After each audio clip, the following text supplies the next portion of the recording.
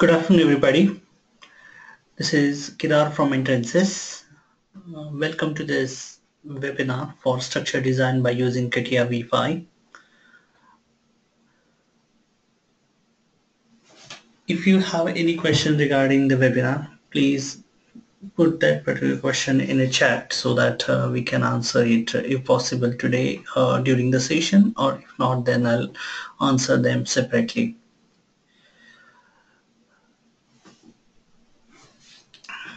Can everybody see the screen? Okay, I assume everybody is able to see my screen. So if anybody doesn't, just ping me in the chat and I'll help you to get the screen visualized. Okay. Welcome to this Entrances webinar. Before we start discussing about the structure design in CATIA, let me give you a brief introduction about the Entrances.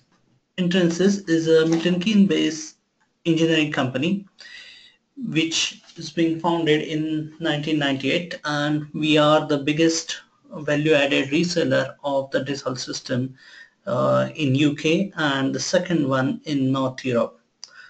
We have a pool of 64 consultants which directly deals with the Dassault system softwares, which has a turnover of 12 million. And we do offer engineering services as well in aerospace and automobile companies. We have a resource pool of 85 design engineers and we are having turnover around 20 million. We have 4 offices in UK and 1 office in South Africa. If you have any interest in training or consultancy, you can contact us through our website, or you can always welcome to be at our office in Milton Keynes or in Castle Donington. In terms of a software or the value addition that we provide for the Dassault system software, we deal with the 3D Experience, CATIA, Innovia, Delmia, Similia, XLead, Transcat, Transys, all these software which are developed and maintained by the Dassault system. We not only provide the training, but we offer services related with the project management, improvement, overhauling the entire system. Plus, we work directly with the Dassault system developers so that any improvement in the tool need to be done, we help them as well. In terms of the consultancy, as you can see, we offer services in project management, software development as well. We have a vast pool of support engineers who runs the help desk, and we offer numerous services related with the trainings in UK on site, or you can come down to our office, or we can visit your office for the training as well.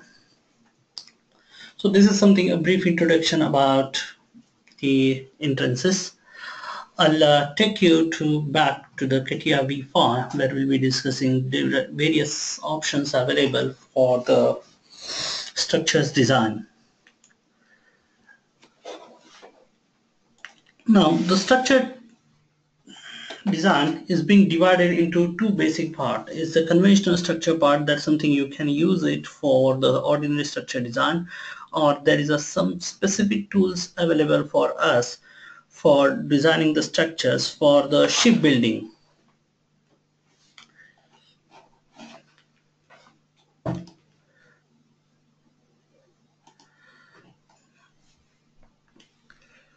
So if I go in the start mechanical design, and you will find there is option of a structure design. Or if I go in start equipment and system, you will find in structure discipline you have a structural functional design, structural object design, and compartment and access.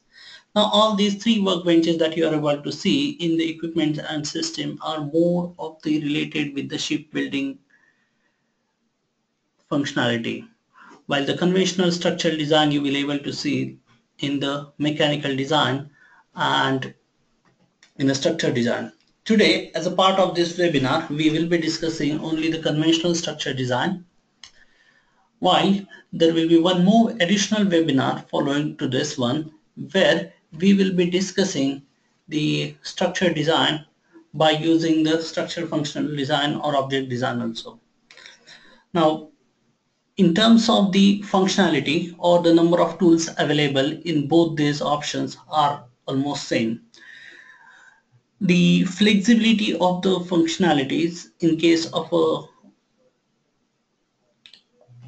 your shipbuilding solution is much more than the conventional structure design. So you will find the number of tools that are available in the conventional structure design are more expanded in this particular functionality. Okay. So for today, we are just going to concentrate on the conventional structure design. So for that, what you need to do is, so as to access this particular workbench, if you go in the mechanical design, and we need to select the structure design workbench. Now the structural design workbench is, you can see on a screen, it is a assembly base or the product base. That means all the part or all the structure entities that we will be developing will be attached to this particular assembly as its single subordinate units. So if I need to make a changes in individual part, and the system will allow me to do that, I will be able to open them, or I will able to create the different views of individual entity when I create the structural geometry in this particular assembly workbench. If you have any existing part or any existing geometry that need to be assembled in the structural design, the system will allow you to do that because of this particular functionality. It remains the same way in case of a conventional or the shipbuilding structure design as well. Okay, now first thing of the structure design is always going to begin with the creation of a wireframe for the structures. Now for that, you will find either we can make use of generative structural design or generative shape design workbench for the creation of the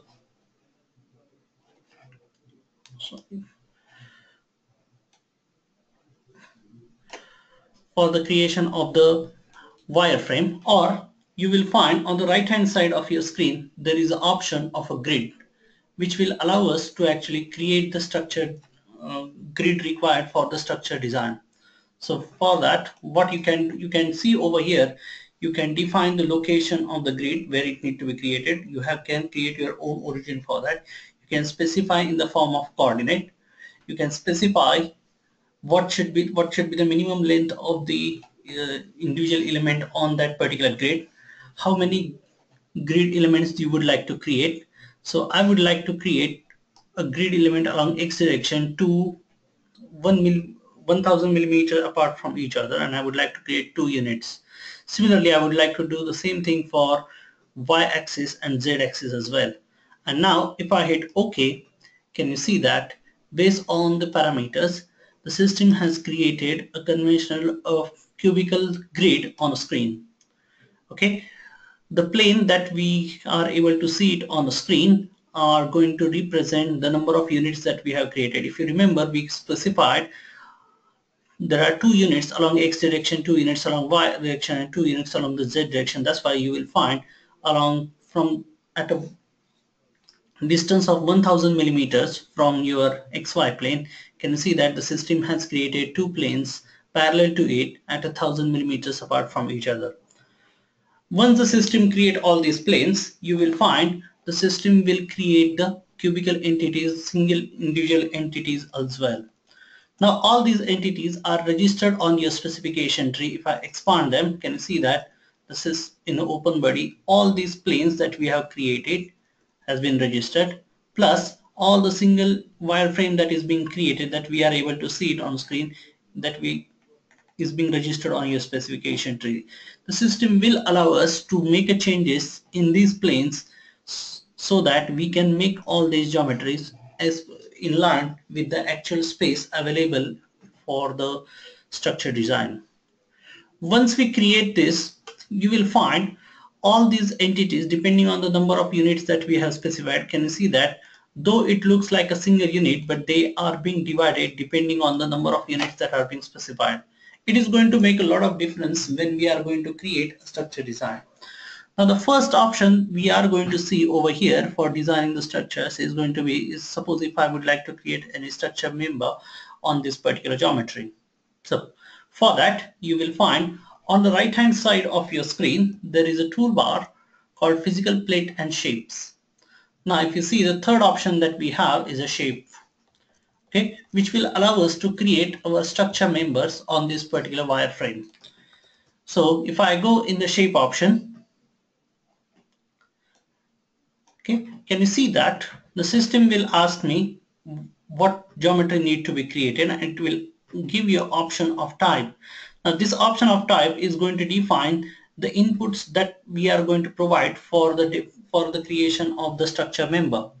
Now if I select the option support, you can see the select support option, then we need to specify the wireframe along which we would like to have a structure member. Okay, but before we define the location of that particular structure member, the first thing that we need to do is we need to define the type of structure member we are going to create. Whether we would like to have a C section, whether we would like to have a T section, or it need to be a pipe, all that's something we have to define. For that we need to go in a material and orientation tab. If I click on that, you will find the system will allow me to select the style. The system will allow me to select its rate, and then system will allow me to select in the section. Again, the orientation of that geometry can be defined by this orientation tab. Okay, now over here you can see there are drop down box, and if I click on the more option, can you see that the system will list out the different sections that are available for the selection. Now this list of the section that we are able to see it on a screen is basically comes with the standard CATIA installation. Now if I would like to make a changes in this list, the system will allow me to do that. When we will be discussing the project management webinar, project management tools in webinar, we will be discussing how to create these standards in CATIA so that we can extend the list of the standards that are available with the by default code. Okay, so from this list we need to select the standard that we will be using it. Once you select that, then we need to go in the geometry tab, and then you need to select, as we can see, we have selected this option of select support. Suppose if I select this particular wireframe and if I click on it, can you see that the system has created a T section along the wireframe that we have selected. Now over here you will find the system has started to show me two arrows. Basically one is upward direction, one is in a downward direction. By dragging these arrows, the system will allow me to change the orientation of this T section as per the requirement. I just need to click on it. Once I'm happy with that orientation, what I need to do is just hit OK, and you will find the system will create that particular section along the wireframe that we have selected. Now the length of this particular wireframe, the length of this particular structure member is going to be defined by this wireframe that we have selected. Okay, so if I'm precise, or if I know the exact length of the length of the structure member, what we can do is we can create its wireframe and then ask the system to actually follow that particular wireframe for the designing the structure member. But instead of that, if we just know the starting point of the structure member and the end point of the structure member, and we don't know the path in between, then if I would like to have a straight line to be followed, straight line structure member to be followed in between them, we cannot use this particular functionality. So for that, what we need to do is whenever we would like to define the structure member in terms of its starting point and finishing point, we need to go again in this shape option, and then instead of select support, can you see that there is an option called point to point. If I click on this point to point option, can you see that the system will ask me the location of the starting point of that particular structure member.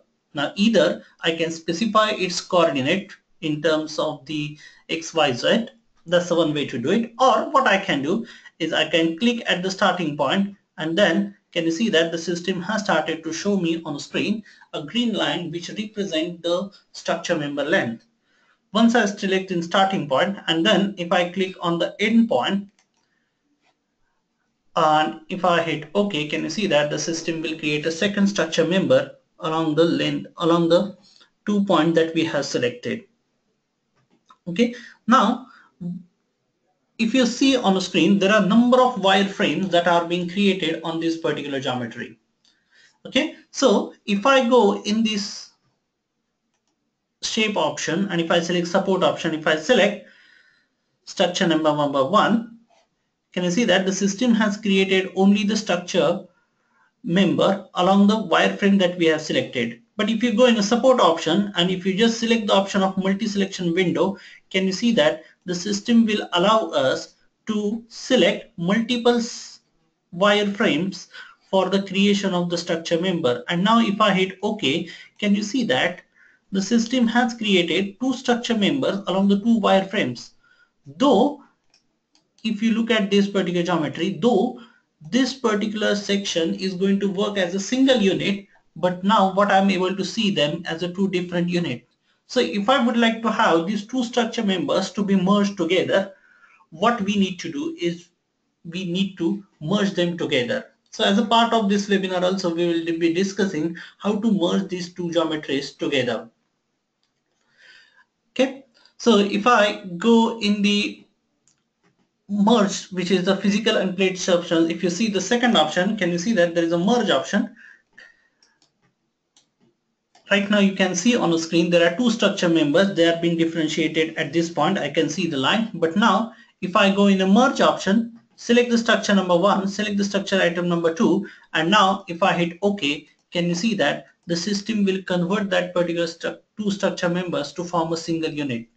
Only thing that we have to keep in mind when we will be using this particular functionality is these two geometry, these two sections has to be of a same specification and same type. If you have one as a T section and the second one is pipe, you won't be able to convert them to form a single unit. So that's something we need to be careful when we are going to have two geometries to be merged together. Okay, now when I select this particular structure member, suppose I created the T section, but I would like to convert that particular T section into some different form of sections. That's something being told to me by the finite element analysis team. So in that case, what we need to do is we need to select that particular structure, right click structure member, right select it. Then if you right click it on the shape and object, can you see that over here, there is an option of definition. If I click on this definition option, can you see that the system will pop up the same shape definition window on your screen, and now the system will allow you to modify the size of the size of the section member, and the system will allow you to actually change the type of the section as well. So instead of T section, suppose if I would like to have a C section, select that. Can you see that instead of T, the system has created a C section. Again, the system will allow me to make a modifications in that section depending on the requirement. Like this, hit OK, and the section is being changed. So you don't need to delete the entire geometry for the creation of a section. What you just need to do is basically just right click it and go in the definition tab, and the system will allow you to modify this particular section member. Okay, now when I create a structure member by using the conventional method of using the selecting the wireframe, what happens, the starting point and the end point of this particular section get linked or get connected to the starting point and end point of that particular wireframe. And that's why if I select that this particular structure member, if I right click it and if I go in shape.object, can you see that over here there is an option called stretch. If I click on that, you will find the starting point and the end point of that particular section member. Can you see that the system has locked it, and that's why the system will not allow you to make a modifications in this particular structure member.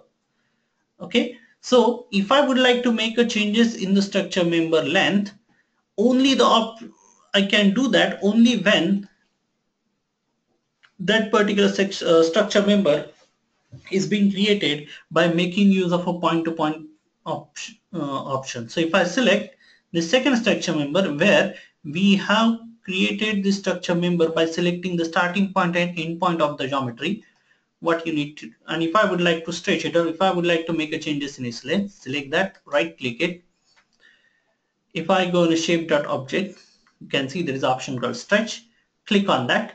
Can you see that over here the system has started to show me the two arrows, the arrows representing the direction in which I would like where in which I can stretch them up. So if I select it along its length and if I click on it, and can you see that the system will allow me to drag that particular structure member, and now if I hit OK, can you see that the length change in the length of this particular structure member?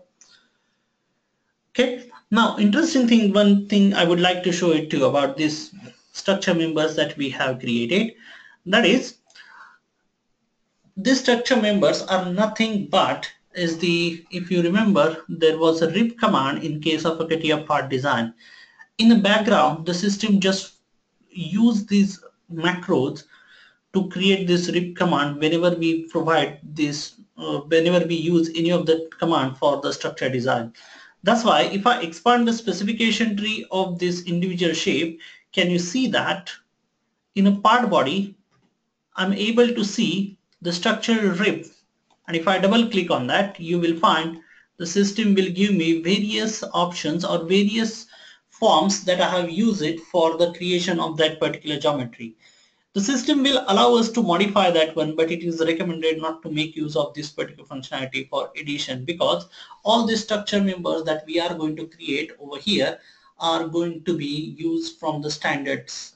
And if there is a modification that you will do it at this end, will be contradictory to the standards that we have used and might send a wrong information uh, to the various people within the organization.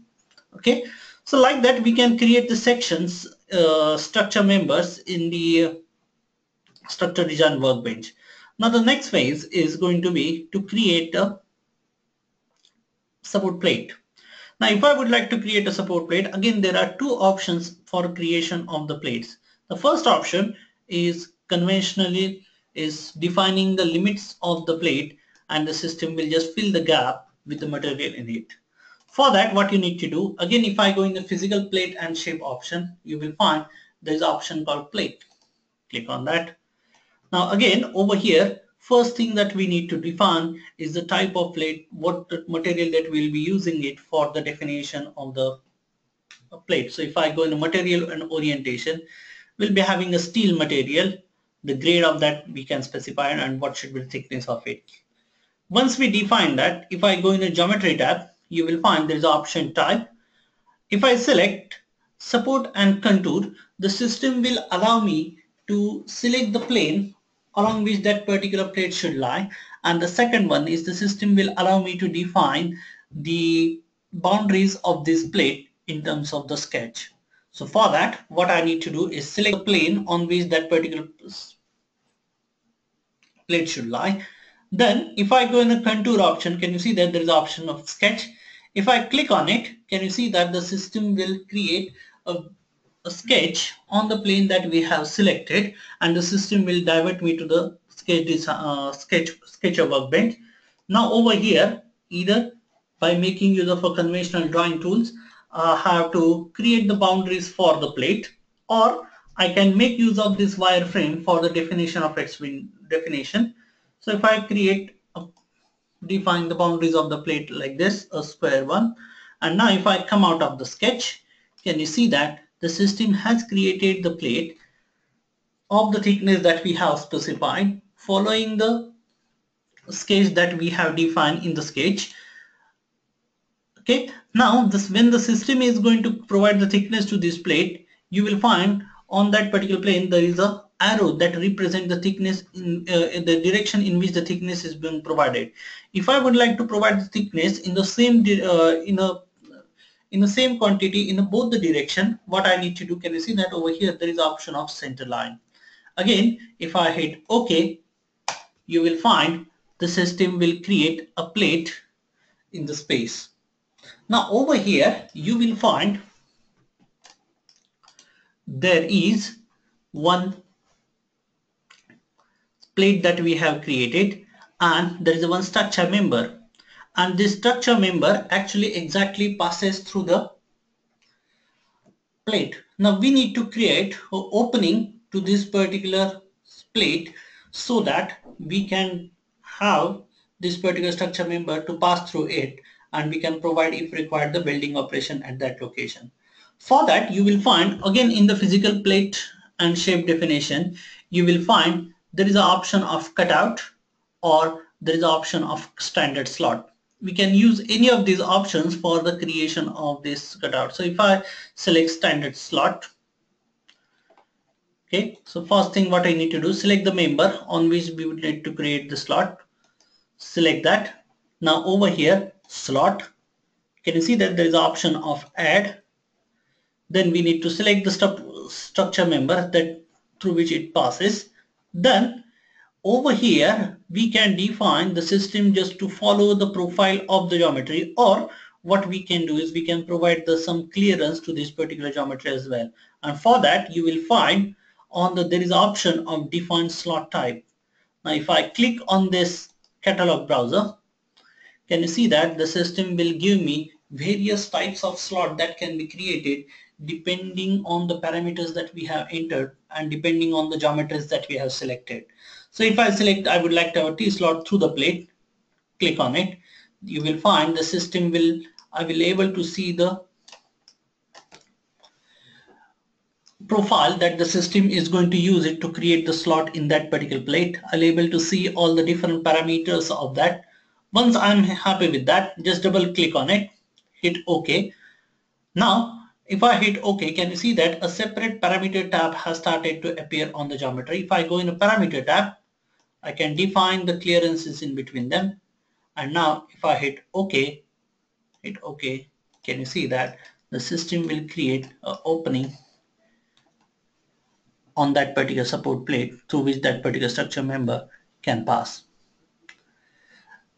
Okay, so like that we will be able to, the system will allow us to create the plate, the system will allow us to create the opening in between the geometries.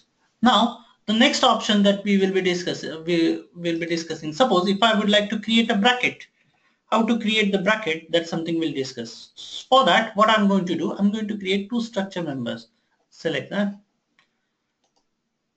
and I'll make use of this section.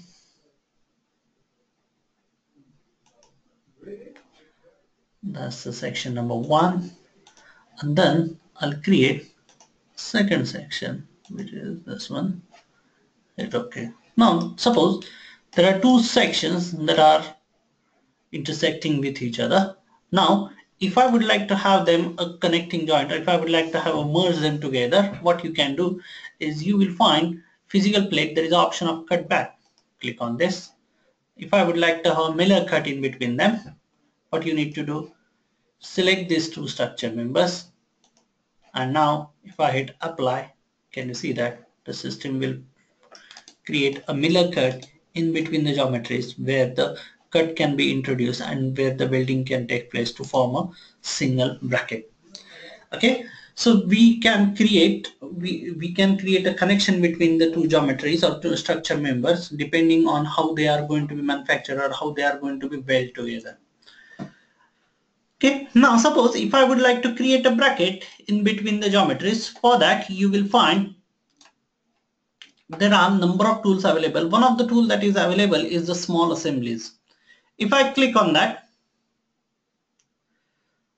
okay, the system will allow me to provide the different, basically the structure members which will provide some extra stiffness to the geometry. For that what you need to do is, I selected them, hit OK. Now we need to select shape number 1, and if I select shape number 2, okay, and if I hit OK, can you see that the system will create a bracket in between the two geometries, two structure members that we have selected. Okay. Now one more thing I would like to show it to you, and that is to be related with the plate and the structure member. For that, again, I'll just delete some of the geometries that we have created recently. Or I'll keep them as it is. I'll just create a new one. So if I go in a structure design, I'll use okay. I'll create one structure member, point to point, starting point to end point. That's the one. And then I'll create a plate. For that, select this plane, go in the sketcher, and then I'm going to create a plate. Again, you can see over here the plate is intersecting with the structure member. I would like to create an exact slot of this structure member which passes through this plate. For that, what we have to do is, you will find on the right hand side there is a miscellaneous toolbar, and in that you will find there is option called coping plate and shapes. Select that. Operated element is the plate on which that particular geometry need to be on which the slot need to be created. Limiting element is the substructure structure member that through which it passes. Once I select that, then you need to select the intersection in between them. If I right click it, can you see that there is an option called coping strategy, and if I select, we want that particular structure member, whatever the shape or whatever the intersection in between these two geometries is, we would like to remove them. So if I click on the remove option, and now if I hit OK, externally you won't find any change on the appearance of this particular support plate. But then if I select this support plate, if I right click it, and if I open this particular support plate in a separate window, you will find is system will create an exact slot of that particular structure member that passes through the geometry. Okay, so like that we can, depending on the requirement, suppose if that particular support plate is going to be laser printed, you don't need to create a separate design for that. You can directly use these 3D models which we can import it in the laser machine for the further cutting processes. Okay, now once we create all these structure members, the next phase of that is going to be create a bill of material, or creating the different report which will allow us to actually procure this particular geometry. For that, what we need to do is, there are a couple of ways by which we can create a bill of material for that particular geometry. So if you go in a tools, can you see that there is an option of report? If I go in a define, you need to define the reports. Basically, instead of giving you the predefined report, what you can do is you can create your own report. So what I'm going to do, I'll say test. Okay, then we need to select the type of workbench on which we are working on. So we are working on the structure design. So if I go in the structure one, then the top document, then we need to define the type of geometry that we would like to add. So if I say is structure plate shape, we would like to know support member, and then we would like to, first thing we need to know is the name of that particular member. Click add. Then in the second column we would like to know the material from which it is made up of. So click on the material, add. Then we need to select maybe the definition, add. So depending on the requirement, what we can do is we can define the type of the entities that we would like to know about any particular part, add them. Once I add them, you just need to save this particular part as BOM. I'll just say save, close, and then we would like to run this report. So for that, what you need to do, tools. Again, if you go in a report, you will find there is option of generate. Click on that.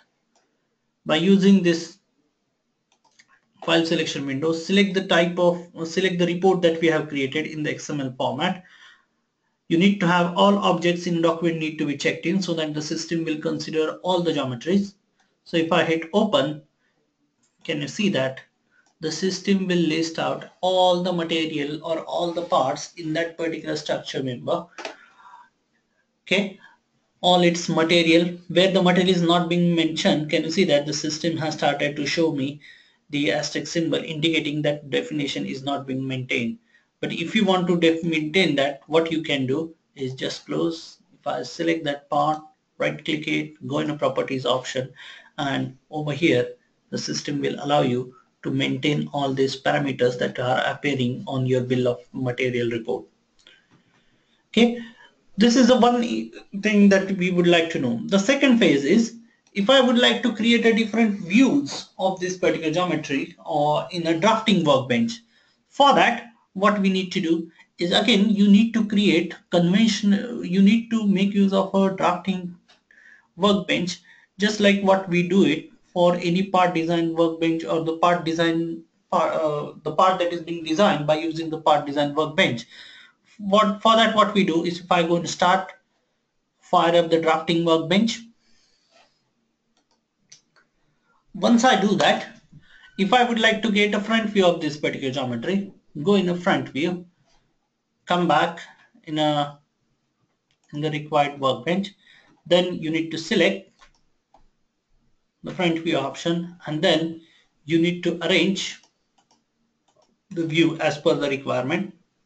And if I hit OK, you will find the system will start showing me the front view of that geometry. But one thing that you will find is, if I start using this particular conventional method of creating the draft 2D views of the entire drafting way, it will, first of all, it will take long time to open this particular document because the number of structure members are going to be very high.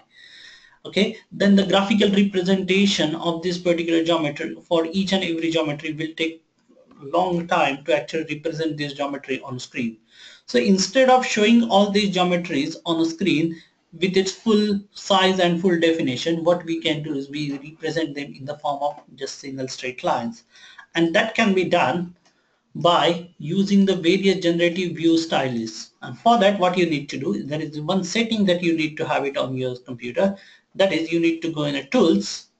If I go in the option, then you need to go in a mechanical design. If you go in a mechanical design, there is a drafting option, and in that you will find the last option, administration. And in administration, you need to go in a generative view style option, and you need to have prevent generative view style usage option unchecked like this. Okay, now if I hit OK, and now if I try to create a front view of that geometry, if I click on the front view, can you see that generative view style option has started to appear. Now we would like to show them in the line format, so that's why what we need to do, we would like to select structure GVS option. And now if I go back in the same model, if I select the same geometry as a front view, and if I get similar representation just next to it, but if I click on it, can you see that instead of showing the lateral structure members as a complete geometry, can you see that they are being represented by the conventional straight lines. Now by making use of text template, we can name them as per the requirement. So if I go catalog, if I click on that, can you see that as soon as I bring the mouse cursor on them, the system will recognize what shape it is. We will able to create the templates as per the requirement. Okay, so like that, the system will allow us to actually create the different views of the geometry, will allow us to create the different views.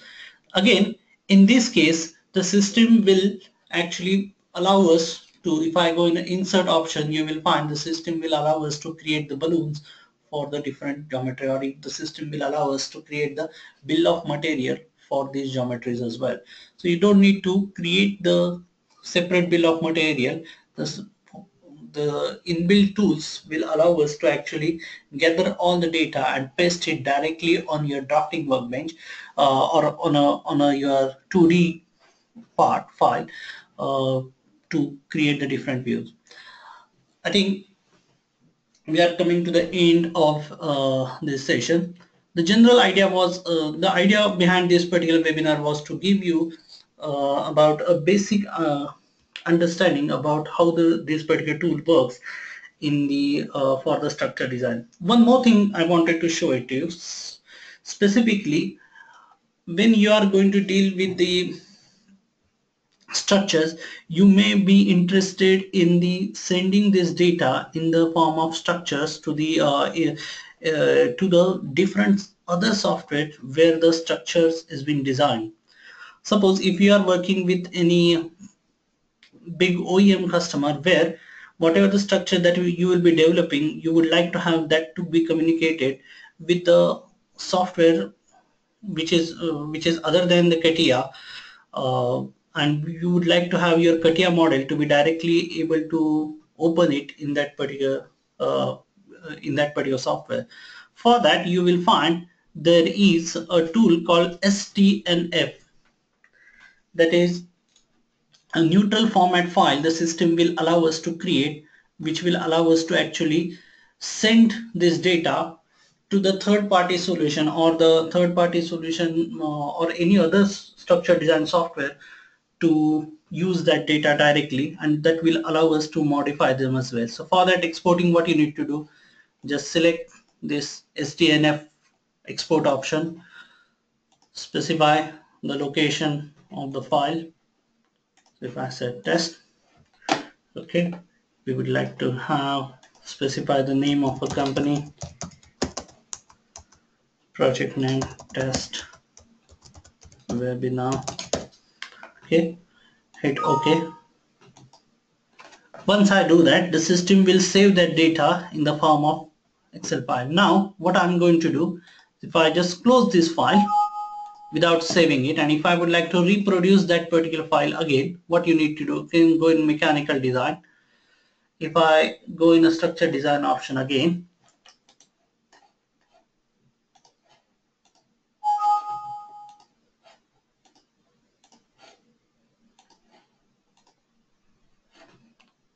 and if I go in a mechanical design,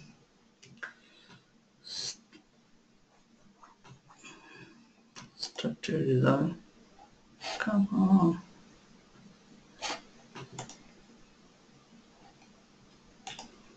Okay, yeah.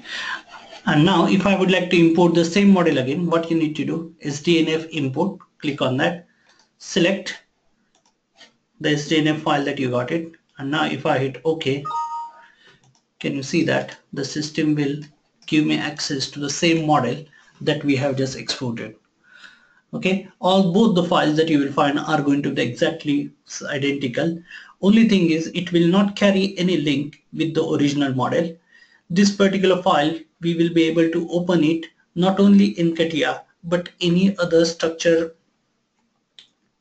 design software, so that if you are working on OEM, you don't need to have a same software just like your OEM for the structure design. You can continue to use CATIA, and whatever the data that you have created can be directly exported or the imported with the 3D third-party software. Okay, I think we are coming to the end of the webinar now. The idea behind this to actually give you the overview of the entire process. We'll be having one more webinar which will allow us to go over the structure design in context with the shipbuilding and the offshore business. My colleague Gemma will be contacting you guys again regarding the dates and the timing for that particular webinar. If you have any question about this particular structure design, do post them on my email address, or you can contact us through the chat as well. I will be very happy to see your questions and I'll reply them through the emails. Before we finish, you can contact us. You can see on screen